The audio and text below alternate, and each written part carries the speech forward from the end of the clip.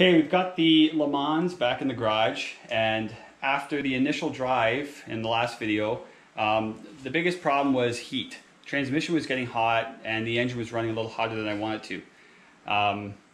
So in this video, what I've done is I've bought a new transmission cooler and I'm mounting it up front, and I bought an aftermarket rad, and we're going to see what kind of a difference it makes with the heat.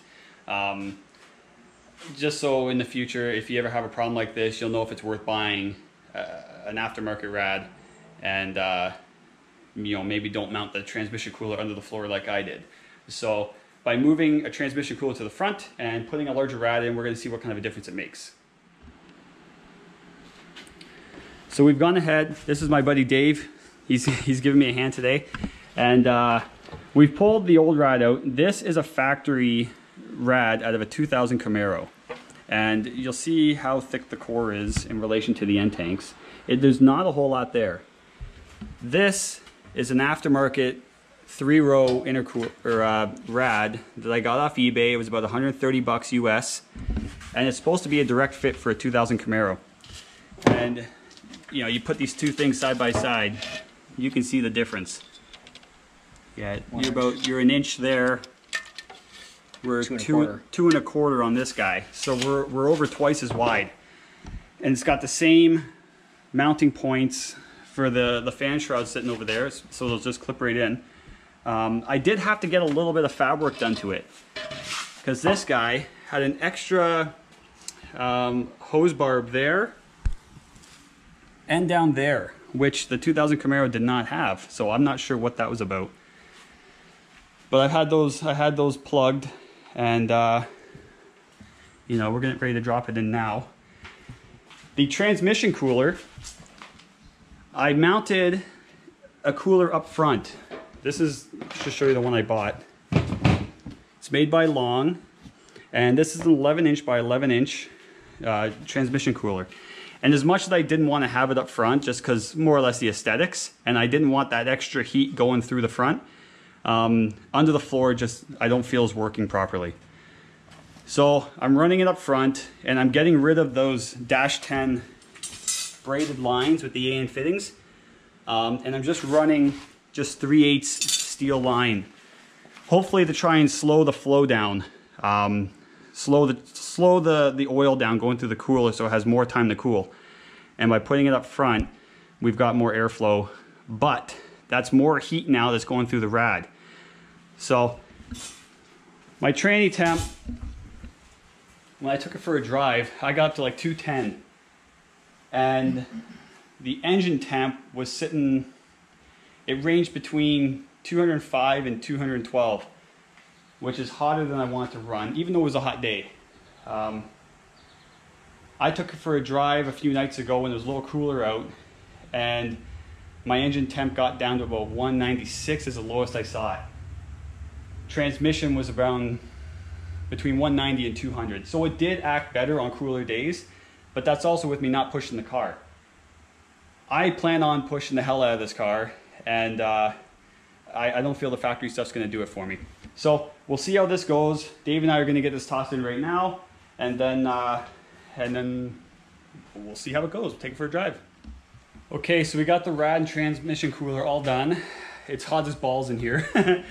Yeah, if you can see on there, that's where we're at today, and that's without the humidity. And that's pretty much been the last month in Canada here. But you'll see the rad fit pretty good. We did have to trim the shroud a little bit. The rad is a little bit wider, so we had to cut a little bit off, but it wasn't a big deal. It actually went in pretty easy. The transmission cooler, you'll see I've got it up front here. I've got my line, well, it's a little dark in there, but it's not pretty, but I've got metal lines run back.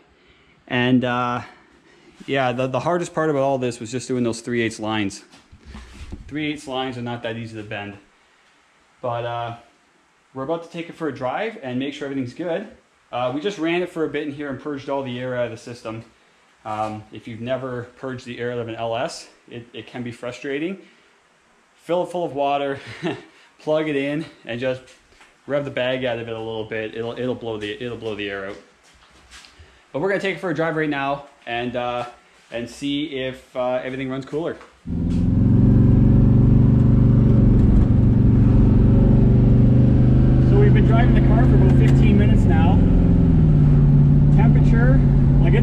you saw when what it was in the garage. It's like 40 degrees with the humidity right now, which is, I don't know what that is in Celsius or Fahrenheit, probably like 110. Temperature's at 198 for the engine and still dropping. And transmission, I'm sitting about 180, actually 175 for the tranny.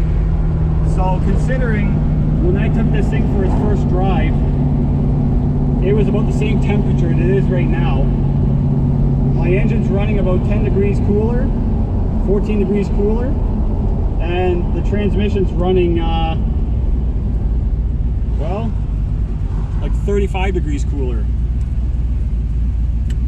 So I would say the rads had an effect on it, and definitely the location of that tranny cooler being up front with smaller lines and just a larger cooler in general is working much better, because I've been honking on it too.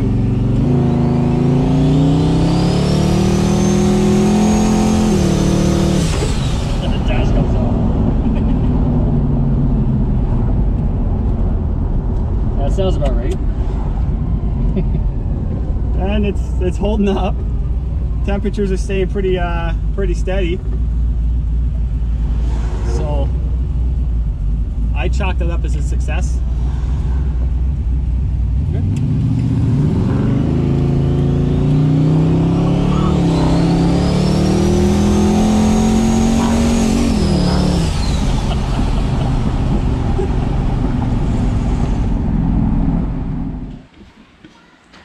So we just got back from about a half-hour drive, and engine temps around 195, and I think that's about as good as it's going to get.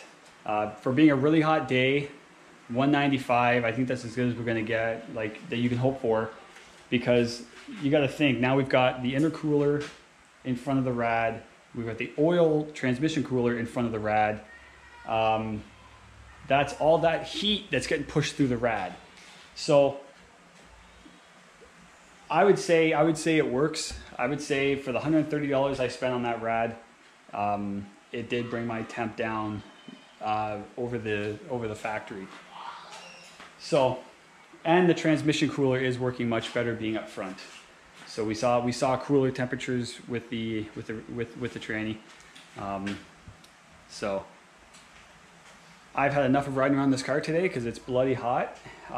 It was fun, but it's time to head in the house. But hope this helps. If you're thinking about going with a bigger rad, it is. I feel it is worth it. And you know, if you can drop the engine temp by 10 degrees, then that's good in the long run for the motor anyway. But that's it for this video.